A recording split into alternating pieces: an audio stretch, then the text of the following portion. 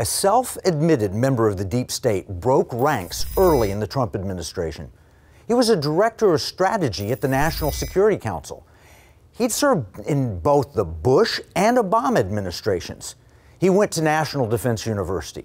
He knew the ins and the outs of government, but he did something unforgivable to the deep state. This individual dared to write a memo that reached President Trump. The memo was formal and professional. It was about a significant threat not only to the president, but also to our beloved country. He dared to tell the truth and fulfill his oath of office. He did his job, and he was fired for it. The man is Rich Higgins, someone I've known for a dozen years. In fact, the first report I sent on economic warfare landed on his desk. Yet here he was in the Trump administration, fired for doing his job and telling the truth. Almost immediately, the international ridicule and massive media onslaught was directed at him. How ridiculous! No one was out to get Trump. There is no deep state. 3 years later, we've all learned the hard way just how right this true whistleblower really was. Join me in the Economic War Room as we meet with Rich Higgins and discuss the memo.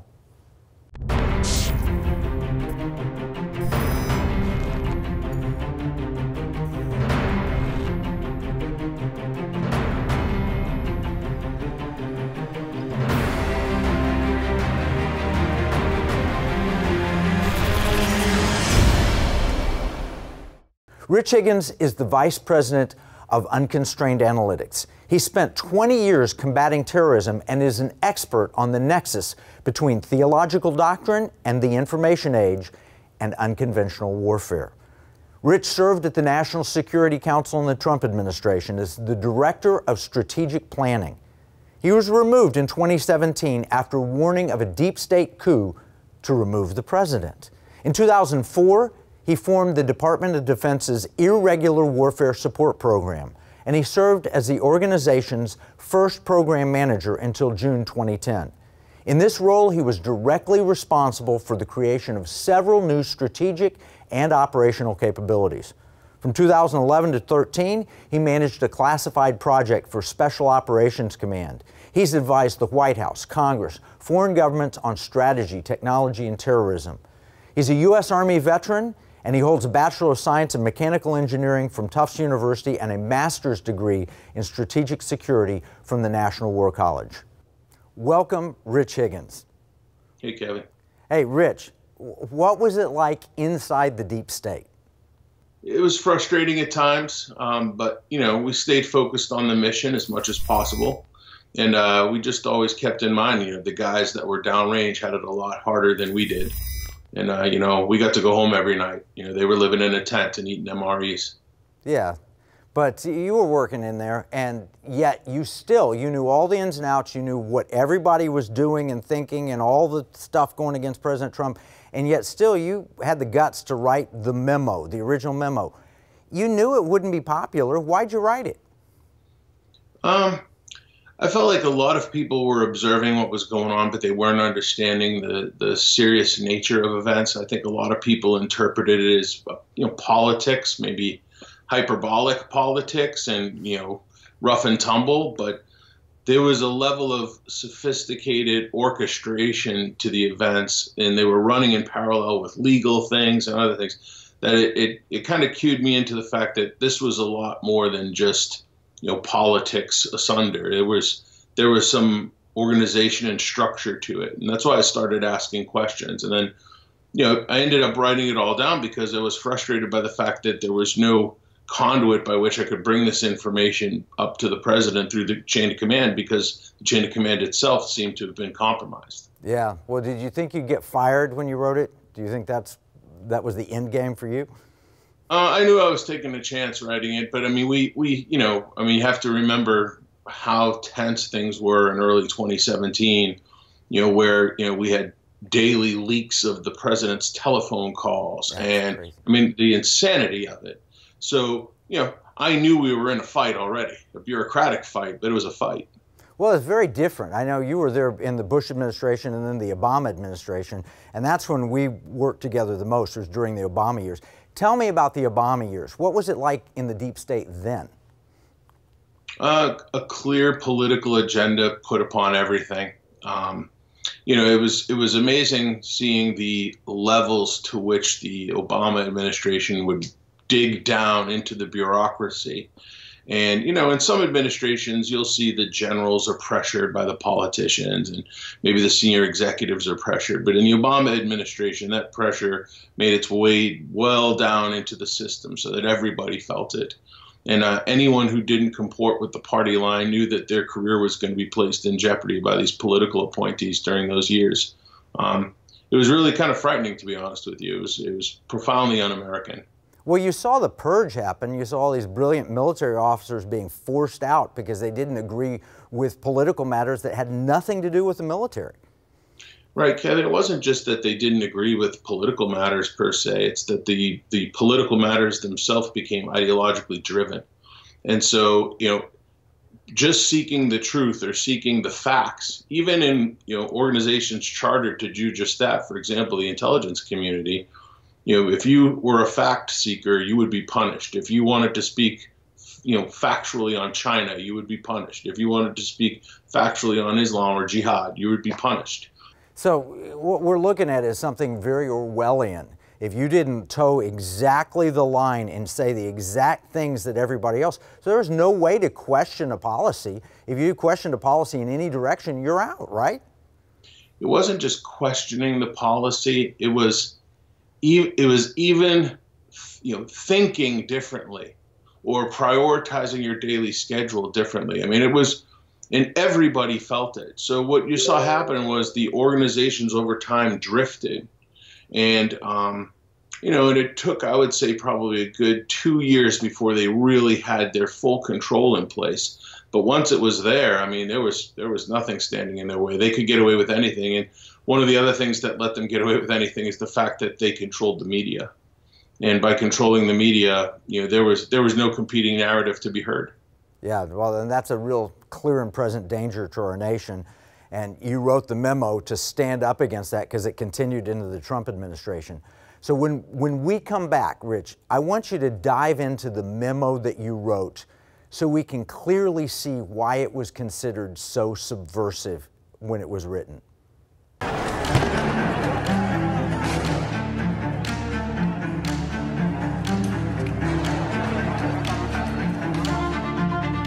I'm sure you've seen the riots and violent protests going on all around the country, with calls for defunding the police. This is not a random act based on one man's death. It's a well-funded and coordinated operation, and their goal is to disrupt, demoralize, and deny. America is under attack by an insurgency syndicate, and they're on the offensive. I want to make sure that your family and your friends are prepared because we're near a tipping point.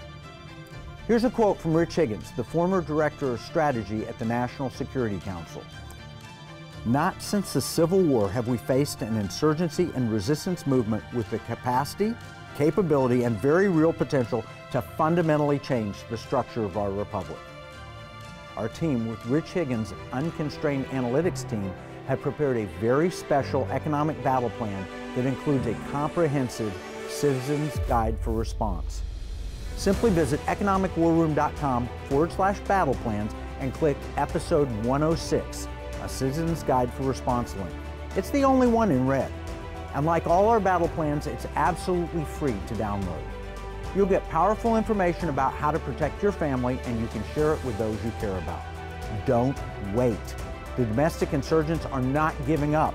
Download your free economic battle plan at economicwarroom.com/battle plans.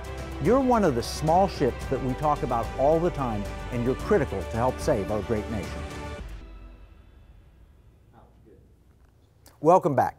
We're speaking with Rich Higgins, the man who was fired for daring to tell the truth to President Trump about the deep state. So let's get right into it.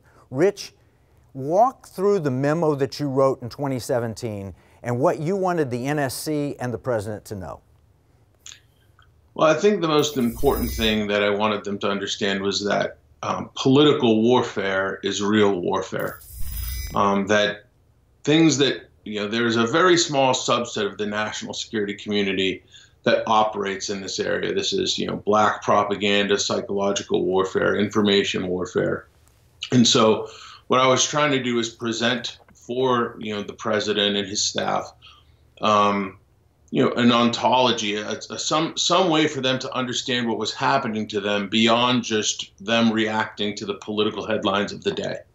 And that got into, some of the specific tactics I knew we were seeing, right, where we had penetrations and subversion. We saw, a concerted propaganda campaign with the Russia hacked the election stuff.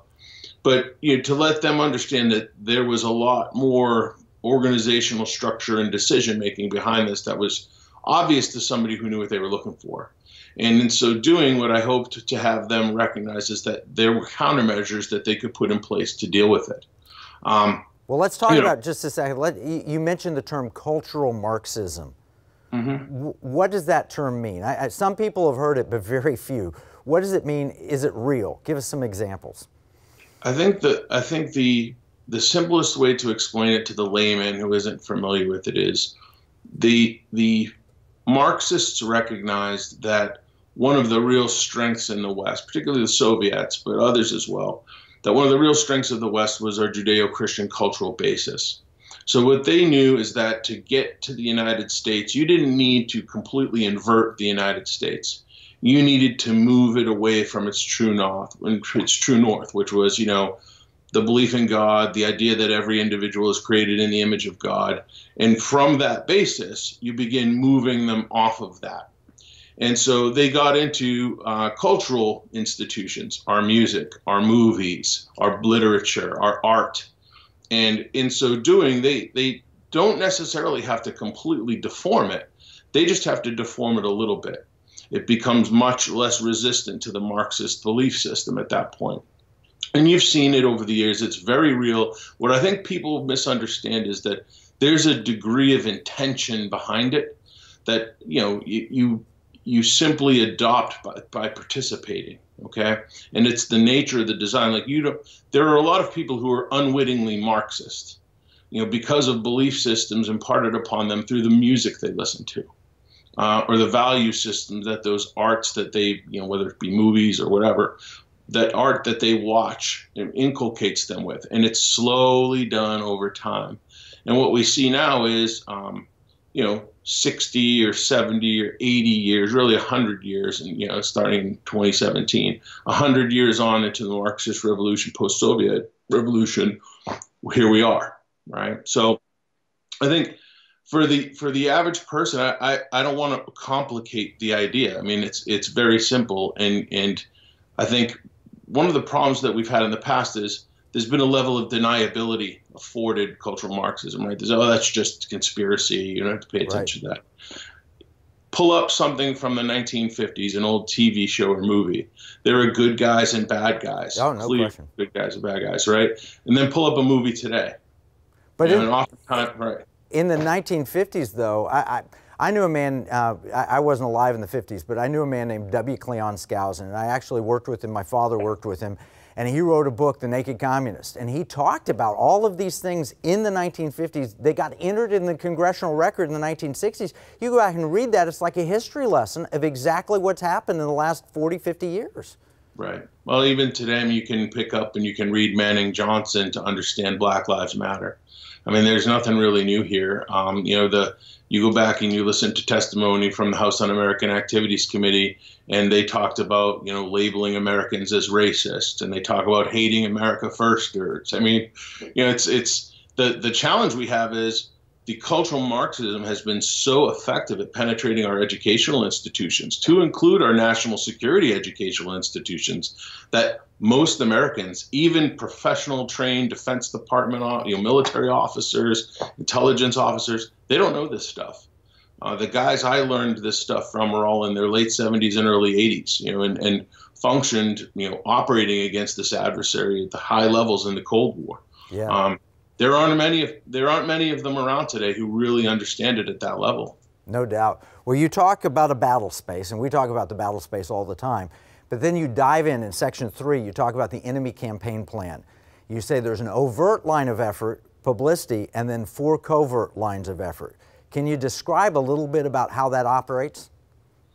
I think the most important thing to understand about the publicity line of effort is that What you're trying to what you're providing in the publicity line of effort is a holding pen. It's a catch narrative that's propagated across mainstream media and social media that you're trying to drive people towards. You know, a contemporary example of that is where Trump is you've seen it just in the past couple of days. Trump is a racist, right? Or Trump doesn't disavow white supremacy. That's how they're starting to move him in this direction. Then what you'll see is they'll have black propaganda, psychological war. A bunch of techniques will be deployed over the next several days to include using key influencers on the Republican side, which we see with John Roberts and others, that will be shaping people into that narrative stream. And these are really sophisticated psychological warfare techniques that, the average person just isn't exposed to. But we know these, and you knew these when you were working inside the Department of Defense. You saw these being used in other countries, and now they're being used against us.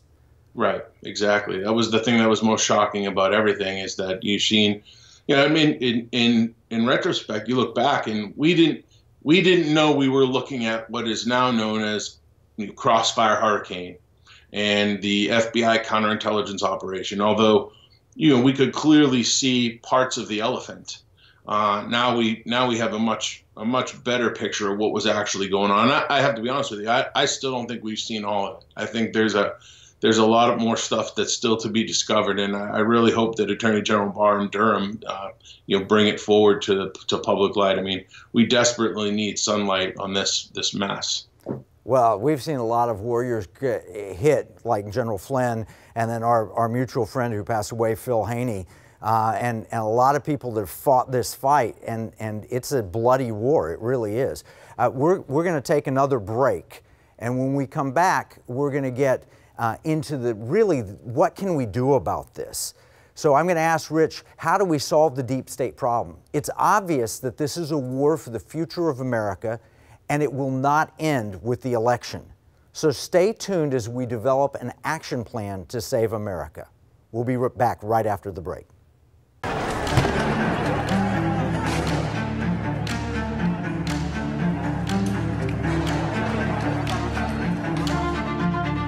I'm sure you've seen the riots and violent protests going on all around the country, with calls for defunding the police.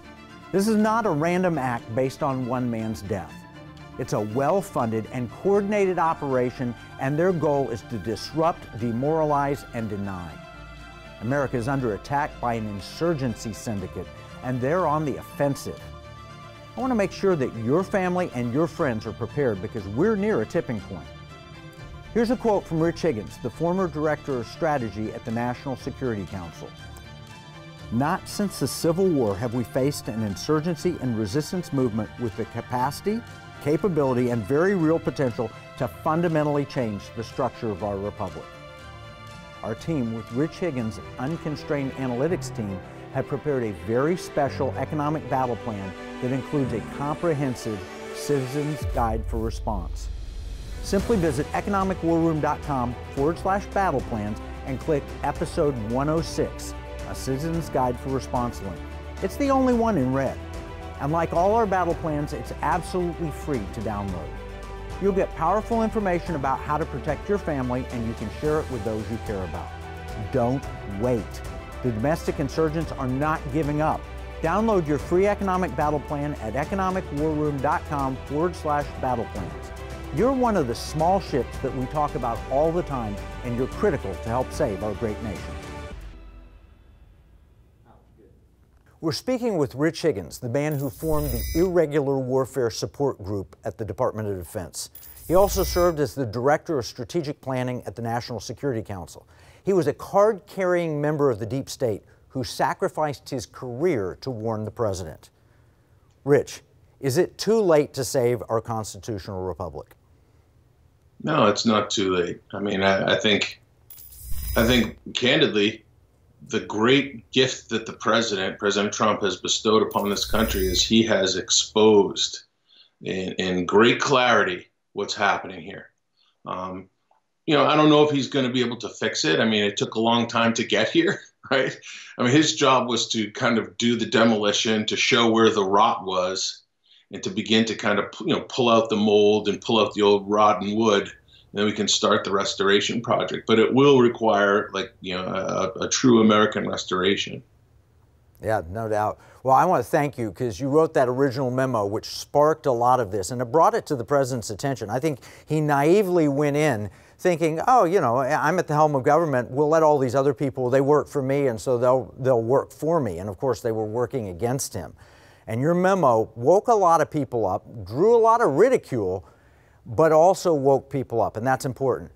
But you've got a new book out on this with the title, it's The Memo, 20 Years Inside the Deep State Fighting for America First. Tell us about that book. I read it last night. I think it's fascinating. I think I wrote the book like you were saying. The attack against anybody who's a truth teller tends to be, oh, you're a conspiracy theorist, and I was pounded pretty heavily with that. Part of this is just a reclaiming of my voice, right? I mean, that's part of it for me. I also wanted to give people kind of an insider's perspective on what it's like actually functioning inside the system. So the book is an attempt to kind of lay out at surface level what a 20-year career working inside particularly the counterterrorism and special warfare communities looks like when you're battling against a Bush administration that didn't want to really talk about Islam or jihad. Then you're dealing with the Obama administration, and they're working basically in alliance with the Muslim Brotherhood and these Marxist groups. And then what you'll see in the story, and what I hope people take away from it, is there's a reason President Trump got elected. And there are a lot of folks inside the bureaucracy today, to include these national security organizations, that support President Trump and what he's trying to do. But for years, they've been pushed to the side. And one big part about fixing the problem is going to be identifying those people and then putting them into leadership positions where they can bring these institutions back into line with the republic. Yeah, well, you identify some of them in the book, which is incredible. And you mentioned in there, we share a mutual friend in Ginny Thomas, and you mentioned passing on lists of names of people that needed to be forced out because they were problems, right? Well, yeah, there were people who were problems. I mean, Ginny, first off, Ginny is one of those patriots who's been involved, fighting the good fight for years, along with her husband. They're just great people, right? They're personal friends. When it came to the inside track, the thing I found was most frustrating in terms of like identifying the problems inside the system was there was an open reluctance on the on the part of the entire national security leadership staff through the transition to see this. And the book is going to reveal a little bit about, people often ask, how did these people get in here? How did General Mattis get into the administration? Well, this book's going to answer some of those questions in great detail. And it's a story that's not just about the Trump administration, though. It's a story about what's going on inside the government writ large and how the Trump administration fits into that. Yeah, well, getting this book, I'm telling our audience, get this book and read it. Share it. It may be the first step in waking up a sleeping America. And we're going to have to go around the media because the media is not our friend. We're almost, right, Rich, running a counterinsurgency here, and this book is one of the steps that people can take to helping be part of that effort. Yeah, in some respects, I say this sometimes, and when I'm giving quiet talks on the road, is we're the insurgents now in many ways. We're insurgents in our own homeland, and if anything, I think President Trump needs to embrace his role as the leadership in it. And I believe he's going to get reelected, and when he does on November 4th, I think you're going to see him move very deliberately to take the country in the direction it needs to go. We may see the best second term of a president. Normally, the first term of a president is strong. They come in with fire in their belly, and they put their people in place, and they get a lot accomplished. The second term is, sometimes a letdown because the deep state empire strikes back. In this case, with President Trump, it may be the opposite. If the first term had too much of the empire in it, the second term, he now is fully aware of the problem, and he may just clean house and put phenomenal people, and we may see the best second term of a president in the history of this country. I think so too. I mean, we have a long way to go, and I hope your audience is in for the fight. Yeah. So ordinary Americans need to get in this too, and to get the book. What's the best location? Do you want them to go to your website, unconstrainedanalytics.org? Is that the best place? Well, look, you can get the book on Amazon or Barnes & Noble or wherever, okay? You can check out Rich Higgins, the memo.com if you want to go there. It's got a little bit about my background and bio, and we may even talk about the Economic Warfare Project on there for you, Kevin. But the biggest thing is, I'm not out to sell books. I'm trying to help people, I want to tell people a story. And I think the story does a good job of conveying why Trump, and so many people have doubted him or questioned his, the tactics he's used and so on and so forth. He's a quick learner, but he has admitted, I made a couple of mistakes early on. I'm a quick learner. I believe in his heart, he knows that he's got this mission, and he's going to need troops. And, if the average American who's sitting at home wondering, what can I do? He told you the other night, you can get involved in the election. You can be an observer. You can get out involved in your school committee. The old conservative model of sitting at home, that's over. No. You have to get engaged. And you've given a counter narrative. You've given the truth, which is, if you turn on the TV, you'll see what the media wants you to see, which really lends itself to the deep state, to cultural Marxism and all of that. But what we talk about in the Economic War Room all the time, we tell the story of Dunkirk and how the small ships made a big difference. It can't just be the government. It can't just be elected officials like you shared. And our audience is powerful. We've accomplished some pretty amazing things. We went against the Thrift Savings Plan. We talked about returning pharmaceutical manufacturing to the United States. We're now fighting the fight against Ant Group and the Chinese efforts to take over our stock market and so forth. This audience can make a real difference. If we do nothing when our republic is under attack, then we abdicate our responsibility as citizens and as patriots. If we allow ourselves to be canceled, to be silenced, to be scared, to be subdued and compliant, we will fail in our duty to the nation. This is your opportunity. Join Rich Higgins, read his book, The Memo, and join him as a small ship to make a difference. Get educated. You can get our free battle plan at economicwarroom.com, which will include access to where you can get the memo, and buy Rich's new book. Rich, thank you so much for joining us in the Economic War Room, and thank you for fighting the fight as a patriot.